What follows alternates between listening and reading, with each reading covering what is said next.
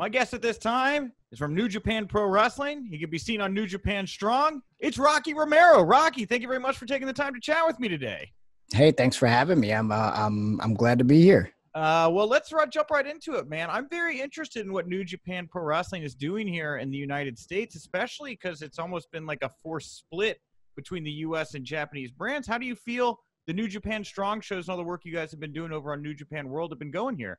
I got to be honest. I feel really, really good about it. Really strong about the show. No pun intended. But yeah, I think that everybody's working hard to kind of create a separate brand. It didn't really necessarily, that wasn't the point in the beginning of it. But obviously, with the pandemic, we had to, really think of other alternatives, really of how to keep the U.S. brand going, and and just kind of now it's kind of taken like its own course, in that it's slightly different. There's like much younger talent, newer talent being showcased as well, and then and just kind of being its own thing with having some crossover to the Japanese brand. Wasn't meant to, like I said, wasn't set out to be that way, but it's kind of turned that way, and I think it's kind of cool, and it's different, and still stays true to the New Japan Strong style sense, Yeah, absolutely. And let's take a step back then here, because I'm really interested to know, like, what was the initial plan here? New Japan had a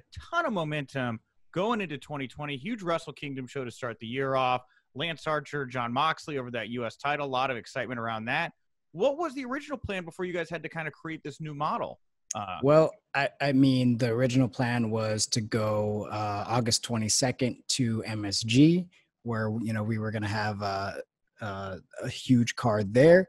And obviously with the pandemic and, New York being the major hotspot, especially in the beginning, that all got thrown to the wayside. So, yeah, I mean, we had to come up and kind of change the plans. Obviously, we're in New Japan in general, it's just like a live event company more than it is like an actual TV company. So it's very different from AEW or WWE in that sense. So obviously being a live event company and not being able to do live events, hurts our business quite a bit, So this is kind of maybe like a forced, maybe model change in a way, Yeah. not saying like, oh, it's going to be like, oh, TV first, TV this, but definitely gives us maybe room to try things that we wouldn't normally try, like a studio show, shot, in Los Angeles, not too far from the dojo, and being able to find new talent, which we're always looking to do and always trying to add to the roster and find new players, especially new young players, because I feel like the one thing that New Japan is golden at is finding talent and then creating stars, right? Sure. So I feel like that for us, that part comes really easy. So I think this upcoming Lions Break Crown tournament is going to be a great example of 8 gentlemen that came through the doors of the dojo and were selected by, Shibata, or maybe somebody that I saw, or just somebody who impressed at a tryout or at a camp. And in the last couple of years since we've been open, and now they're getting an opportunity on Strong to really find their break. I mean, that's kind of what Lions Break is all about. And which is cool is it kind of coincides with the G1, right? So like, you're not, it's hard to watch both G1 and then, also probably watch Strong. And then you've got AEW, you've got WWE, you've got so much wrestling during the week. So I think it's cool to have the spotlight on these younger guys, up and coming talent looking for a break. And I think this is a perfect opportunity right now. Yeah, it's really interesting, Rocky, like the opportunities that have arisen for North American or United States talent because of the pandemic situation. What's the home office in Japan? What do they think of this? Is this something now that you say was a forced progression here? Do you see this model moving forward after the pandemic, where maybe there's like a United States crew and a Japanese crew that kind of work separately, or do you think that the old model you guys were moving towards is going to come back here as soon as the pandemic dies down? It's a good question. I got, I got to say that eventually there was probably, when they first thought of the concept of probably having breaking into the US. I mean, the market in the US is so huge that eventually they probably would have wanted some kind of brand split, so to speak, but not saying like this person, this exclusive to that, US, they're exclusive to Japan. They would live in each other's world, of course, and major stars would be going back and forth. But I think that of course there's a hope that like, but I think it's like, probably a long-term 5 years, 10-year plan to be able to tour in the US simultaneously touring in Japan as well. And we've tried that a couple times. Like once a year we do the New Beginning tour in the US while the New Beginning tour is going on in Japan. So I like I said, this is another kind of forced progression, maybe that in that way to build a roster, and then and as far as I know, New Japan Strong is here to stay. So, Good. It's a long-term commitment and hoping to build, the way that New Japan always builds, grassroots, build from the bottom. Each step is important.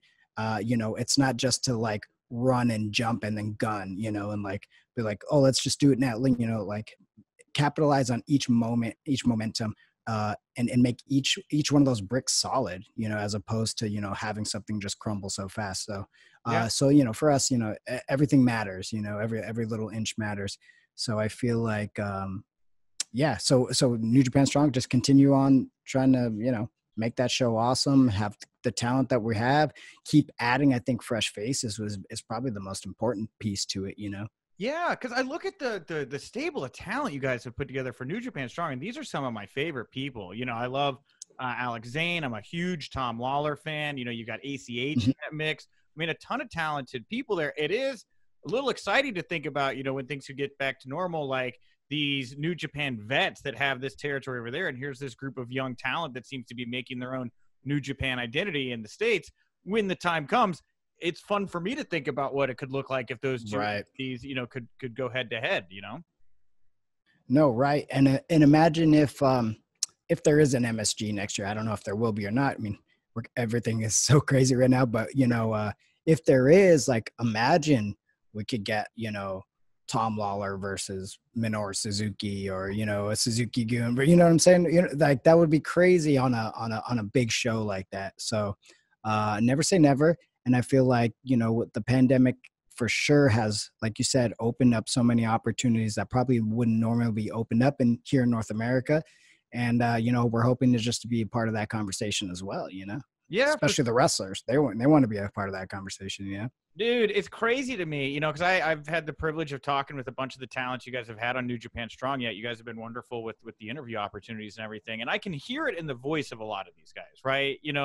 For a guy like an Alex Zane, this is a chance to be seen by this and by you all. And if the opportunity comes here where the bridge can be broken and go to Japan, this is an in for a lot of these guys that otherwise would not have been brought forward to them, Yeah, I mean, look like Alex Zane is a perfect example. But like a Fred Rosser, even, who, sure, I feel like nobody knew how good Fred Rosser like really, really, really was, because he didn't always get the right light shined on him in WWE.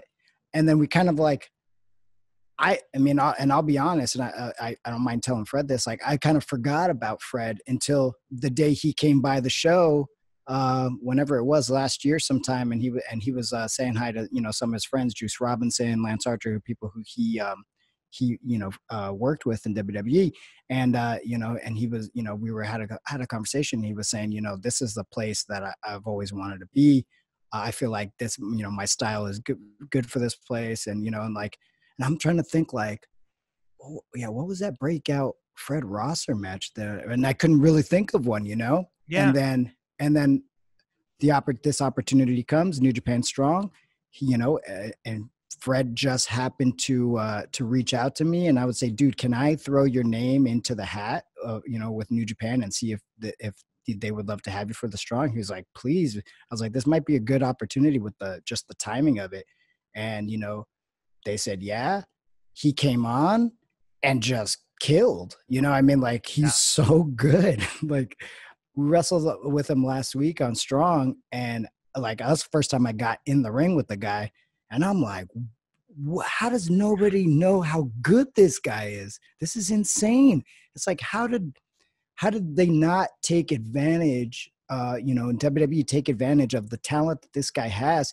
I mean, he's just like a, no, he don't take, no, just straight attitude, throwing people around. He's strong. I mean, like, this is like everything that you want in a wrestler. And I'm thinking, oh man, like, thank God he's here in New Japan. I mean, he's gonna do great here. He's gonna be perfect here. I mean, like, I want to see him wrestle Suzuki. I want to see him wrestle Zack Sabre Jr. Oh my God, they would kill it. I want to see him wrestle Ibushi, Tanahashi. He could have those kind of big level matches, and I don't think anybody knows it yet.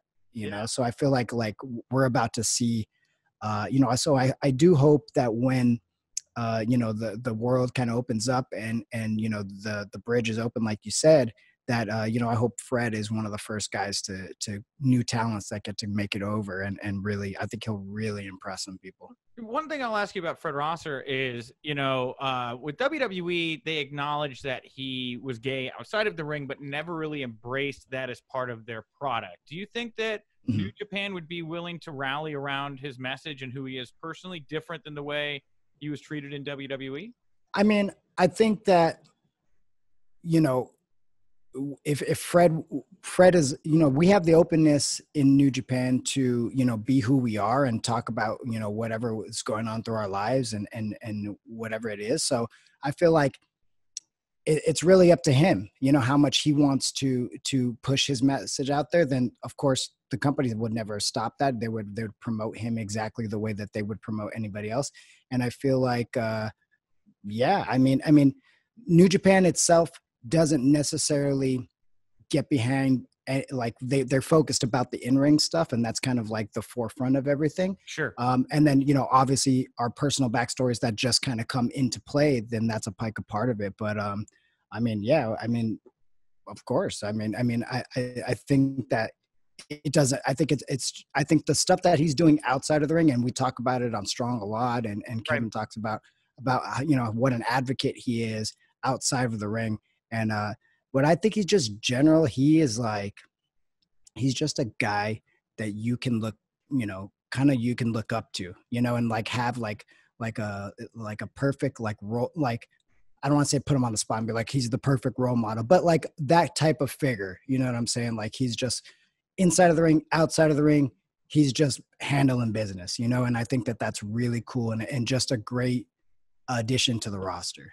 My memory's not 1,000% these days anymore, but I did interview Fred about a month ago, and I believe that he spoke about talking to you and how he felt like he was willing to go to the New Japan dojo to prove himself first before actually coming on to New Japan Strong. Can you talk to me a little bit about what that conversation was like and kind of your reaction when this veteran tells you he's willing to go back to basics, Right.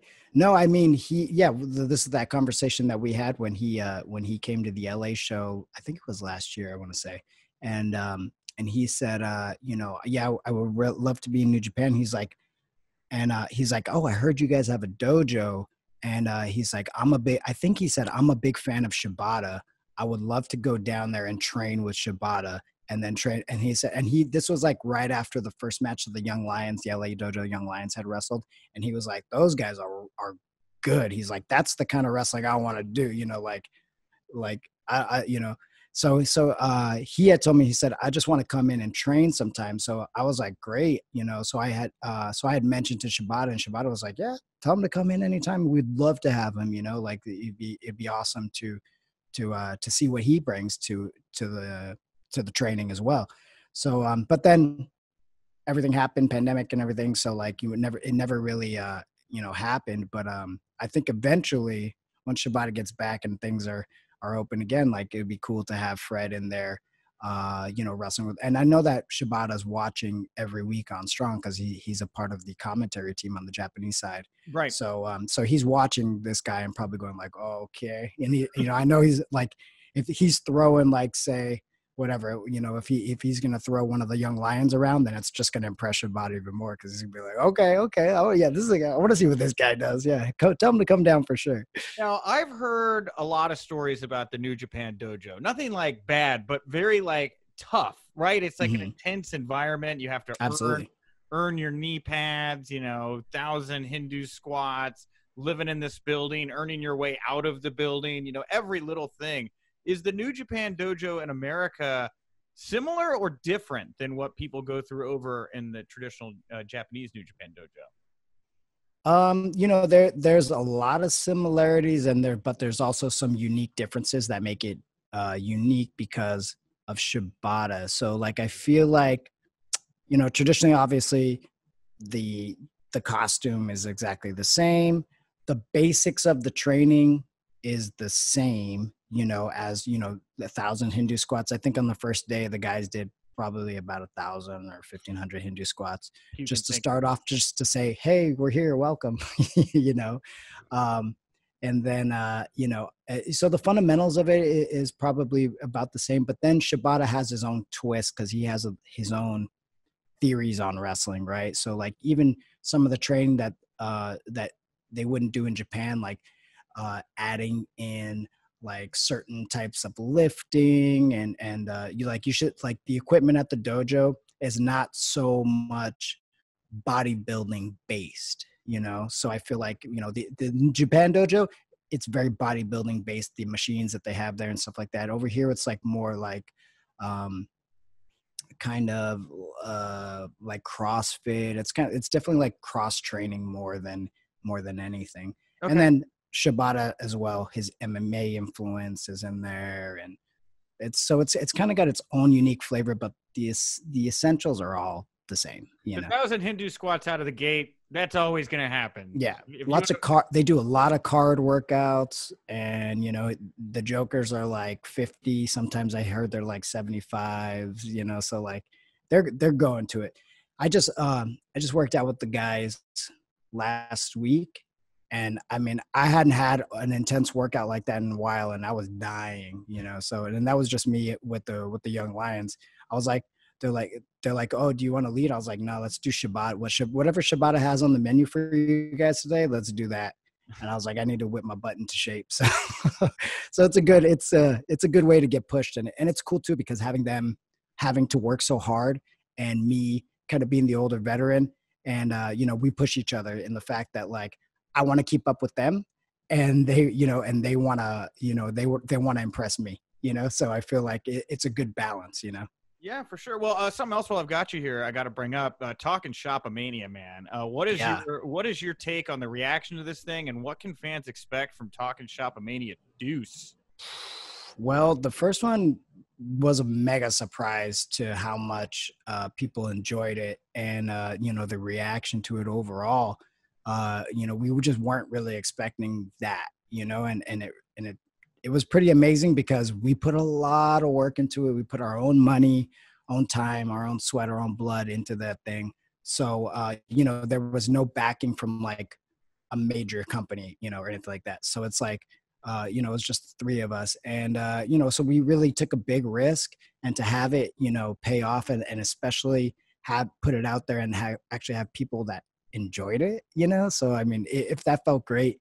And, number two, I think it's going to be worse. What a tease! Yeah. Okay. I'll give you a scoop. I hear that Chico El Luchador and Chavo Guerrero are gonna mix it up in a rematch, and it's a lucha libre death match. Wow. Yeah. Okay.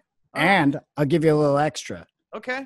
I've been told that TalkNShopAMania 2 is gonna be so big, it's gonna be in multiple locations.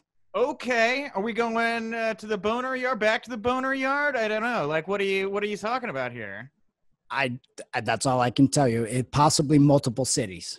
Multiple. Okay. Okay. All right. Well, that's fine. Good tips there. Is that I feel like that's a good tip, Yeah, that's good right there for sure, man. And just the last thing here, I heard Gallows and Anderson are going to get their own variety show on Access TV. Mm-hmm. Do you have a hand in this at all? I mean, do you know? I'm gonna be a part. I'm gonna be the third wheel on it. But it's mostly they're doing the heavy lifting. I'm just helping out as a third wheel as a co-host. But it's pretty much them that are doing their this thing, but I will be there in support. I will be on camera. I will be hanging out. I hope to be more of like the Andy, to Conan. Andy Richter. Sure. Yeah, Andy Richter. Yeah. Okay. So, but yeah, so we'll be a part of that, and then something that we're all working on is this animated series called The Gimmicks that's going straight to Instagram, YouTube, and it's also going to be on our personal Instagrams. It's at The Real Gimmicks on Twitter, Instagram, and it's the three of us playing Sex Ferguson, Chico El Luchador, Chad Too Bad. We've got Enzo that's a part of it, and Lisa Ann as well. So it's going to be a pretty crazy, wild. Like the company that we're working for, we're working with, the production company is called Toonstar. And what they do is basically they have this crazy technology so that they're able to turn around this animation in like a matter of days. So like a series like this that would probably take months to do, like we just started it 4 weeks ago and we're already like rolling. So like we're putting out little pieces like you saw, kind of spoofing some of the major stars in professional wrestling, and then we're dropping the character pieces now. Chad Too Bad just dropped one, and then we'll actually get to the story here in a couple of weeks. But it's going to be like really fun, and we can be topical, which is cool because of the technology that they have. So basically anything that happens on Raw, on a Monday, by the next week on our show, we can have something kind of spoofing it and having fun with it. So gotcha. Okay. Really unique kind of fun thing that we can add in, almost like SNL like. How do you, but like Rocky, kind of an outside the box question here. How do you spoof something that is already a spoof? I mean, Retribution, T-Bar, Mace, Slapjack. I mean, I think that in order to spoof it, you'd have to write a good wrestling story. That's a good question. I mean, that's a good comment. I guess you know what? It just gives us more material. It just gives us more material to have fun with for TalkNShopAMania. I think I heard I'm not complaining. I think I hurt your head with that comment. I'm sorry. I'm not. Yeah, I had nowhere to go. I was like, yeah.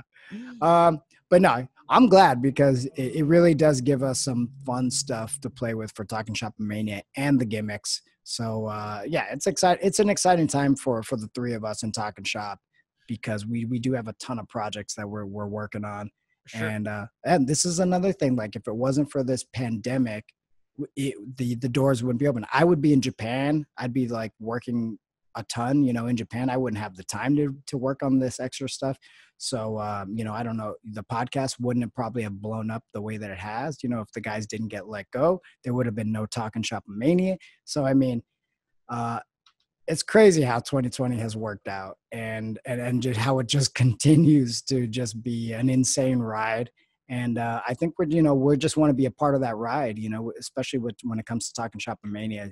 I mean, we weren't planning on doing the next one so soon, but it just feels like it's still the right time to do it. And, we got to make people laugh because the world is crazy right now, so I feel like that's our goal,